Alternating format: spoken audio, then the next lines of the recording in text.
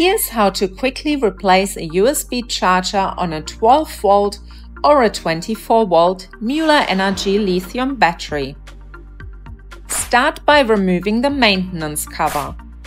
Unscrew the 4 corner screws, then gently pull the cover forward to expose the wiring behind the USB chargers. Next, locate the faulty USB charger and disconnect the 2 spade cables from the back of the USB charger. To remove the cables, press the small metal tab under the blue plastic cover and the cables will come off easily. No need to tug. Now undo the plastic locking nut that secures the USB charger to the maintenance cover. Once the plastic nut is off, pull the USB charger out from the front of the cover. Take your replacement USB charger and insert it into the same hole. Make sure it's the right way around, with the writing facing the correct direction.